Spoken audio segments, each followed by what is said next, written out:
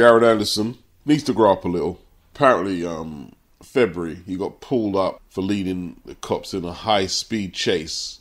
And you have to ask, well, why was he doing that? And then in November last year, he got hemmed up on improper handling of a firearm. 24 years of age, he's got a baby on the way. He said it was during the pandemic, 2020-2021, when his enthusiasm started to sour for the sport.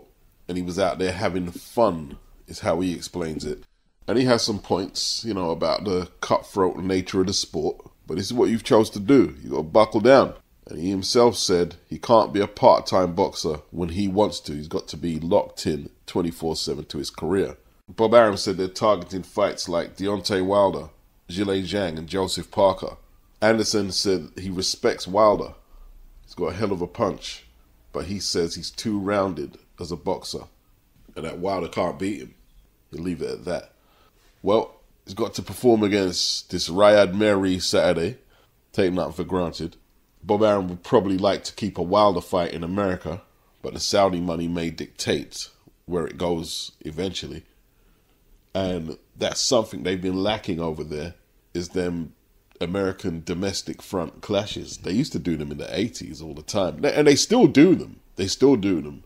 But something like Anderson versus Wilder would be absolutely huge. And yeah, the Saudis would want it, but that's what you want.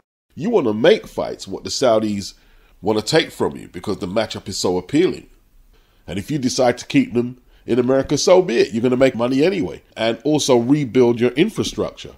That'd be a huge fight over there. The young lion coming for the old lion's territory. Whew. It's not a good fight for Wilder though. Because while Anderson struggled against Charles Martin not too long ago, he's still got the higher learning curve. And what does Wilder have to gain? That's what he's going to ask himself. But if they can put enough money in front of Wilder, whether that's top rank ESPN or the Saudis, then we'll see. I mean, it was money that got Wilder beaten last year. He wasn't going to fight last year. But that check they put in front of him for that Joseph Parker fight put him in the ring. And I'm not making excuses for him, but he wasn't prepared for that fight. And it's not just a matter of having enough time to prepare. Malik Scott has to prove it to me that he's the right man to train Deontay Wilder. I had to pull over my car for this one. So right now, my previous promotional contracts has expired. My team are doing their job back end to negotiate the best deal for me going forward. Once that's all sorted, me and you can start negotiations for the fight. To put on the fight for the fans and ourselves, because I know we want to fight each other. It's exciting times.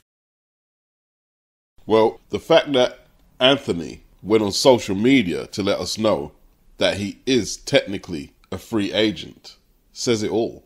If things were all roses with him and Frank, he would have kept this information confidential until something was sorted, whether he was going back with Frank or not. So they're at least considering options outside of Queensbury, is what it tells me.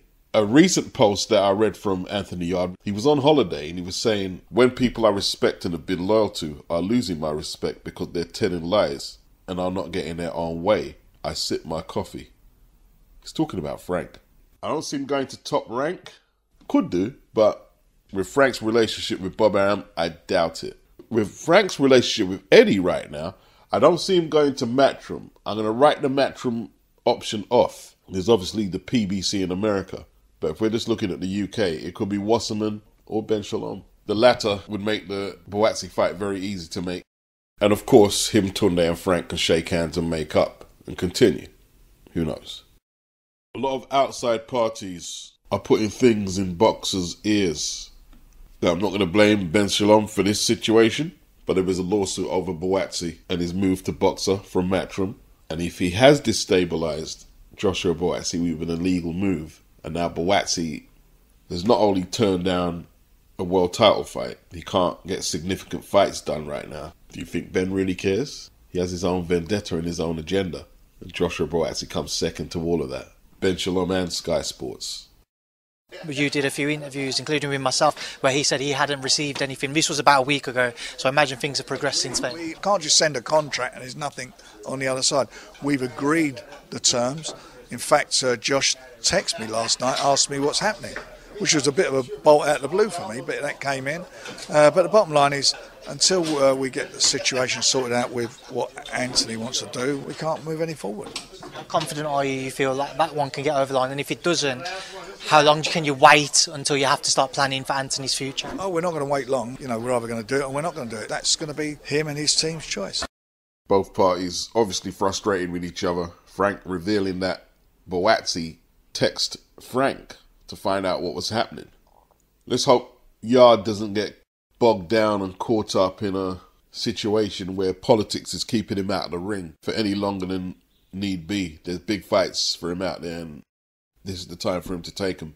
As for BUATSI, I explained, when he turned down that Bivol fight, it might seem like the right idea, turning down your title fight, but then other things can happen after that. You're preparing to take another big fight, then you get injured, your opponent gets injured, politics get in the way again, and next thing you know, you're like, well, what the fuck happened there? And he needs a significant fight, Joshua BUATSI, and so does Yarde. But it seems like there's something always in the way for either of them to get a consistent run of fights, which is what they need at this stage here. They're both in their 30s, still trying to arrange a domestic clash between the two. This is a fight that has been spoken about being made for at least 5 years minimum. Yarde, what's going on, man? Look, we've got a sick venue, a stadium, we've got a date. What's the delay? What's happening? I'm out here working, man. Let's go. Let's make it happen. Y'all don't want to get sidelined because, like, when he says he's a free agent, what does that mean? Why can't he just go directly to Ben Shalom if he's a free agent? But there's obviously more logistics to it than what we know. BUATSI said they've got the location, and he said a stadium and a date. Let's go. Every now and again, a fighter comes along that is very, very special. I know, y'all been waiting for this. It's been a minute. He has all the potential to be a superstar of American sport. I had to make sure my next move was the move. And it's time to show the world just how great he is. Boots times Matchroom, baby. Let's get it. Welcome to the best team in boxing, to the world welterweight champion, Jaron Boots Ennis. Forget all the other politics. This was the right move just for the activity alone he will get at Matchroom in comparison to what's been going on at the PBC. And okay, he wasn't a PBC fighter, but he fought on their cards for the most part. I think this move has destabilized the market in America for the better. Guys like Cody Crowley, well, how's he going to get his shot now at the likes of Terence Crawford or Boots Ennis? Crawford is a free agent. Should be easy technically to make a fight between Crawford and Ennis. What fights or dates does the PBC have for Crowley? If necessary, they should let him go over to DAZN and take that fight with Boots. Of course they should. It's irresponsible not to.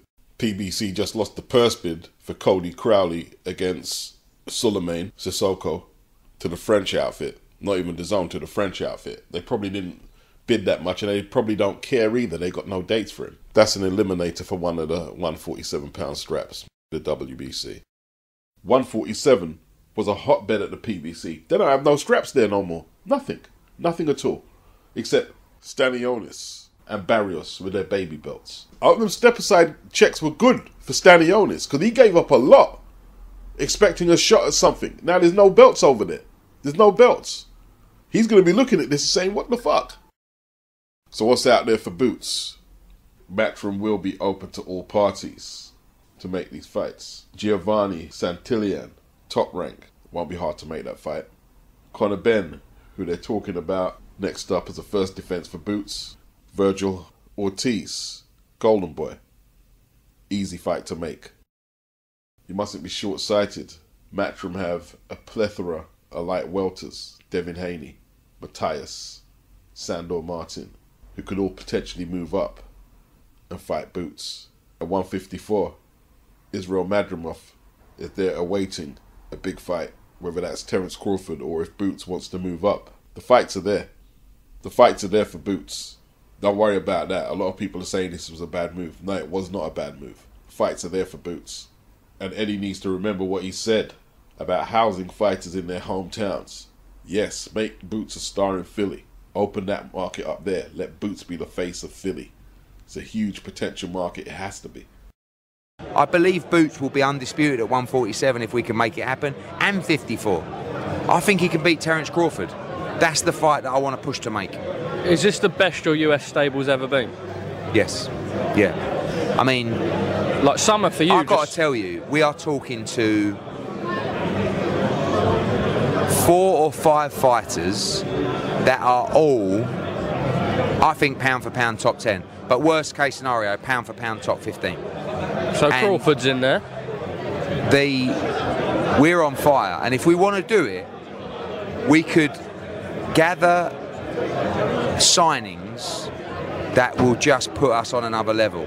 But what I don't want to do, Parsons, is give false promises and tell people you must box 3 times a year, and they end up boxing once, because that's happened time and time again, and it's not what we're about.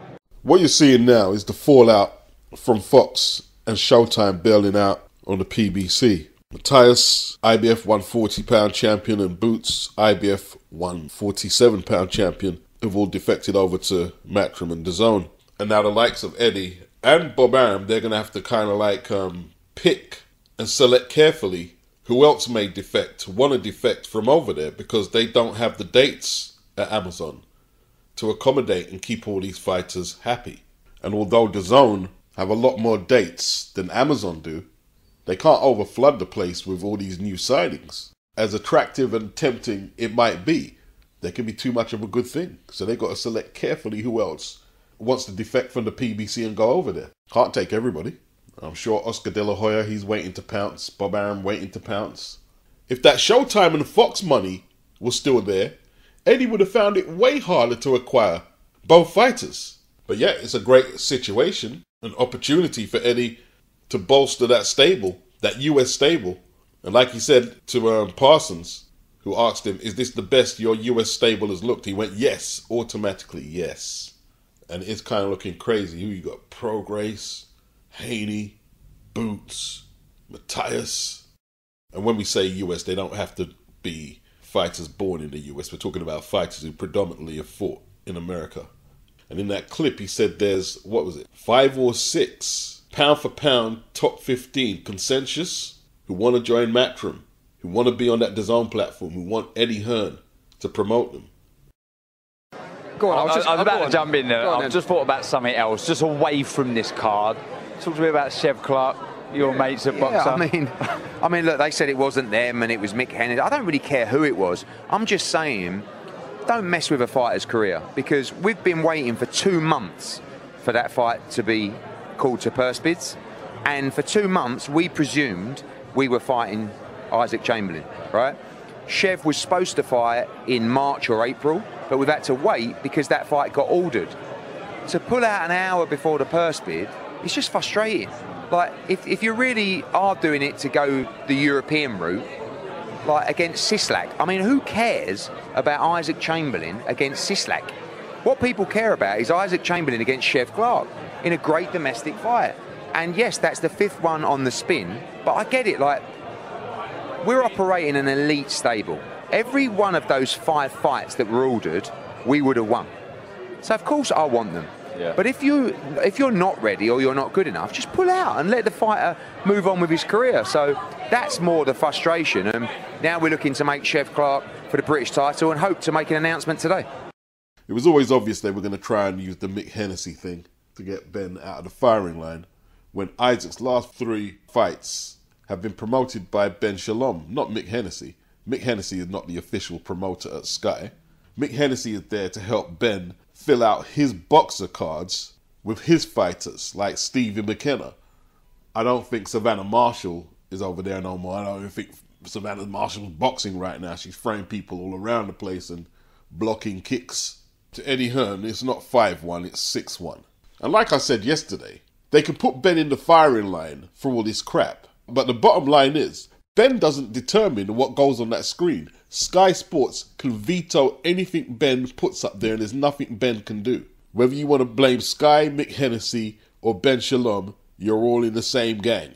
Stop killing my brother, because we're all from the same gang. Obviously, the news came out this morning, about an hour till purse bids were meant to be called. Isaac Chamberlain vacating his British title. We know, obviously, you were the mandatory there. Sort of your initial thoughts when you found out? I found out when you guys found out. Listen, I don't care who I fight. Isaac is not the target. Winning the British is the target, and that's still on course to be taken. To be fair, I wouldn't want to fight me either, so... CHEVON Clarke, not phased at all.